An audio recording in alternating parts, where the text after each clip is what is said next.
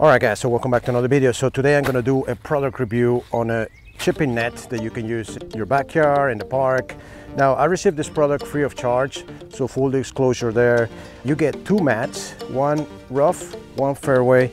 You get a chipping net with the rods to assemble, instructions, and you get some foam balls with real balls.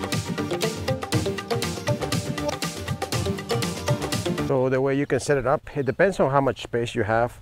You can put this down if you don't want to ruin your lawn. And let me set it up like probably 10 yards like this. So you have some foam balls and then you have some real balls. So let's just use the real balls. Okay, so I'm gonna hit a few shots right here. I have a 60. I'm not sure if it's too high for 60. Straight out. All right, so that's the one in the bottom.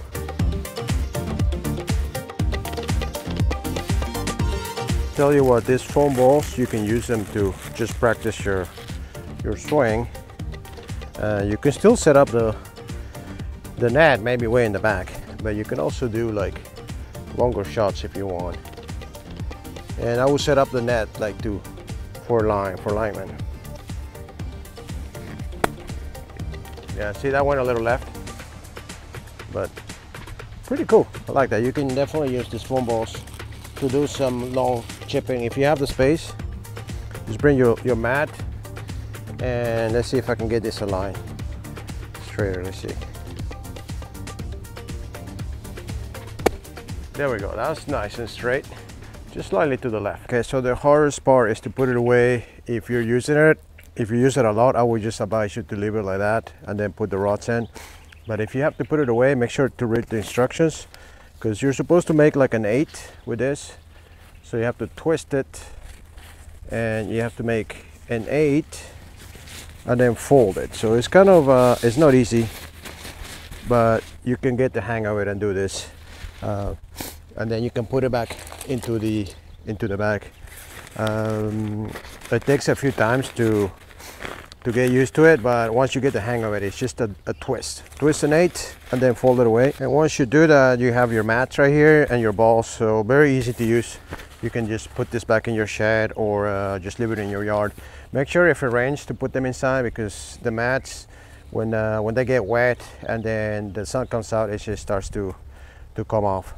They seem like a pretty good quality though. I like both. This actually, the rough is a very good quality, as you can see that. So you can use it on cement, on grass, whatever you like.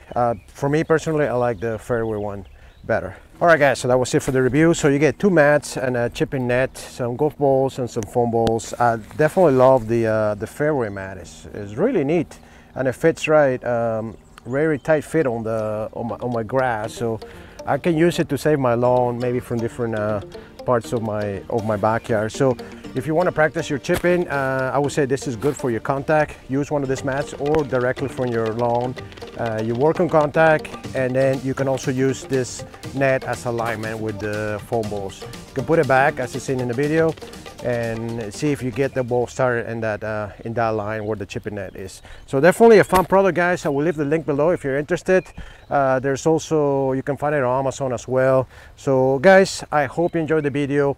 Make sure to leave a like, and if you haven't subscribed to the channel, make sure to do so. Thanks for watching, guys. Until next time.